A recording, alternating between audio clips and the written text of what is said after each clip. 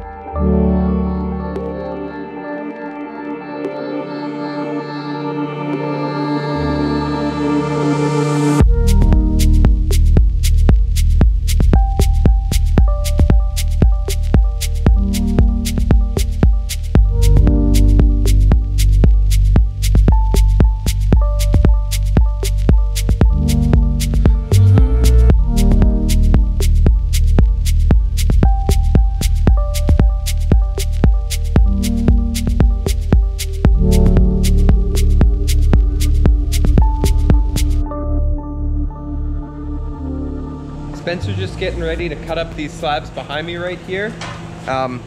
These are actually the pieces for the Marriott. We're doing another table for them. This is gonna be kind of like a half log table. So we've got 2 slabs here that we've clamped together. We're gonna cut through both of them at once because they actually have to get laminated together after. And then I'll just use these to pound everything and make sure that it doesn't pinch. Got the slab all cut up here. Now we're going to take this top guy off, and you can see that we actually just kissed in to the top or the bottom slab there.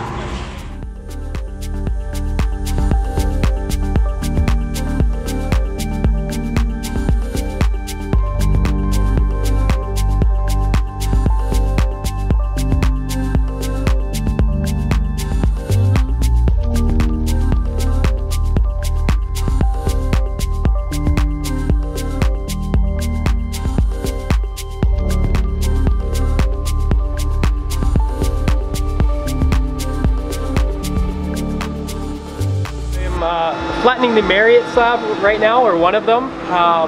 This is going to be actually the top slab. It's going to be, I think, 4 inches thick, and so I'm just flattening this guy right now, and then we're going to be cutting that one down and flattening that as well to be glued together to make the 4-inch slab. Okay, so we're back here in the shop now, and we've actually got a few new projects we're starting on back here, so I'll kind of show you the rough slabs. First up, we've got this white oak slab here. It's going to be for a dining table. It's only going to be 5 feet long, so we have to cut this in half, but we're just starting to get everything debarked here. Joe's working on the waterfall countertop. He's going to explain a little bit about that. Right here is the full cent table, so it looks kind of weird right now. What we've done is we've actually sealed the whole thing in super glue, so it's a thin penetrating super glue, and we're doing that to actually harden up the wood because the willow is kind of soft. So we're going to flip it over and do another coat on the top, and Ben will kind of explain that process as he goes. And then one more over here, this is kind of a cool one. Big round burl on top. This is going to be for a winery in Kelowna. Sorry it's kind of loud. But yeah, this is going to be another big 6-foot round table for a winery in Kelowna. It's got really nice burled edges. This is actually a slab we bought from GL Veneer. I'm just here, got my Porter cable router. We're just routering some chamfers into the table here. So we're gonna do along the whole edge, all the way around the table, get every surface, and then we're gonna flip this bad boy and we're gonna sand the top and the side.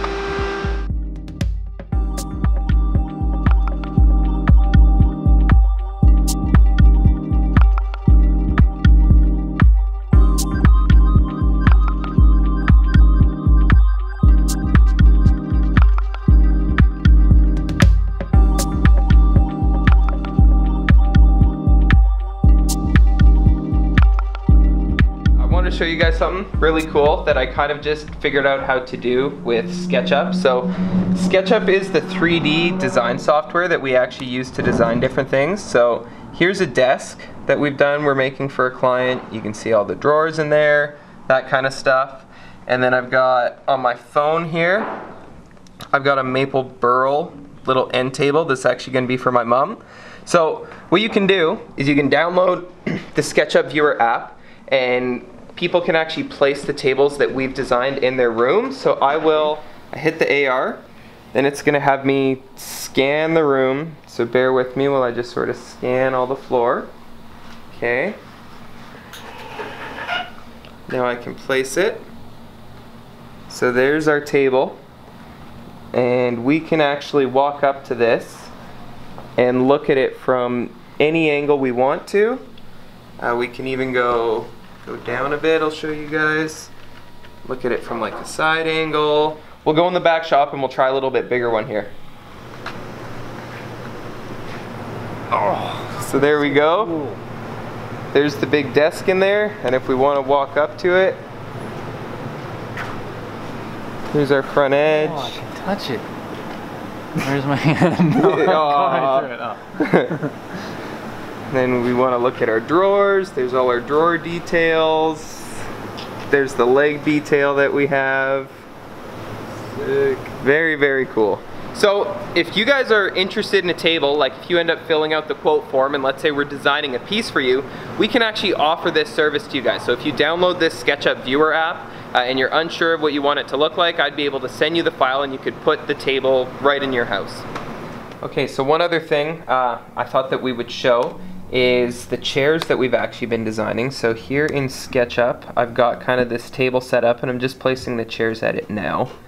But here's the chairs that we've designed recently. So that's going to be like a leather seat with a walnut frame on there. So what I have to do now is I just have to move that last set of chairs over to the table here. And then I'm going to send it to my phone. We'll do it in augmented reality and we'll check it out and see what it looks like. I just got to scan the area. Well, it's showing up kind of big. Hold on. Okay. So there it is. We come on out. So it looks like, oh no, wow, look at the detail even on the chairs. You can see everything. Here's our back. All of this. I like these, if you guys look here, I like the dowels that we have. So those are gonna be ebony dowels in the side there and on the bottom. You can see that's what actually holds everything together. And we have braces underneath to support everything. That's our leather seat, and then more dowels just to hold that all in.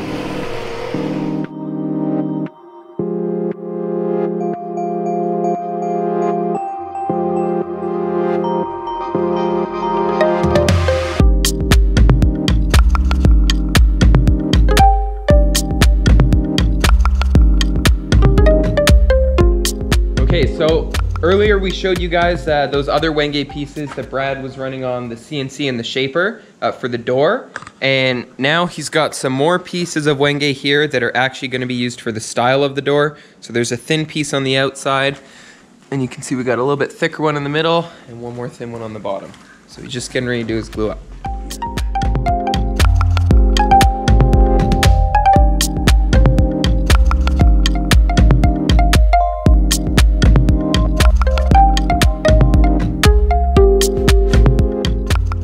Really good progress on this amazing Wenge wood door.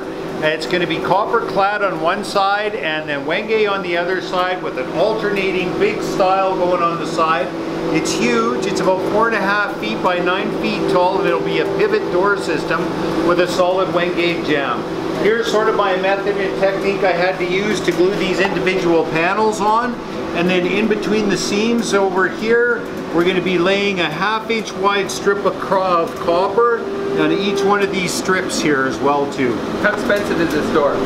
This door all in will come in, I don't know, probably just over $25,000. Yeah. It's huge. There's a lot going on with this. Here's some details we've got going on. What I'm going to be doing here now is we've laminated solid material over all the surface here. There will be a copper strip going in between the Wenge panels, and I'm going to route out these window pockets that have been prefabricated into the core of the door.